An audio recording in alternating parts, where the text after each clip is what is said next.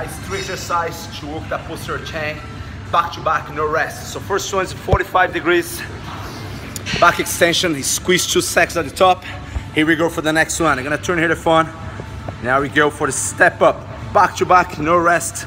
So here we go. You can use weights.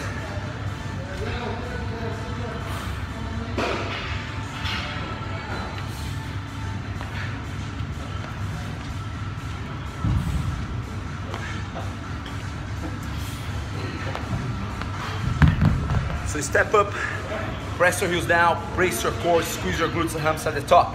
Last one is a single leg RDL. So one leg down, abs in, chest up, down, press your heels to the ground, square your hips up, squeeze your glutes and hamstring, back down again. Breathe in, inhale, brace the core.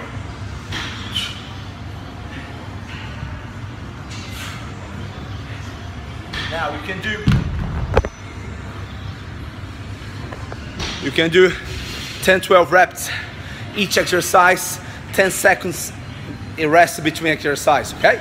Excellent sequence to work our posterior chain. 3 exercises you must be doing there. Thanks for watching.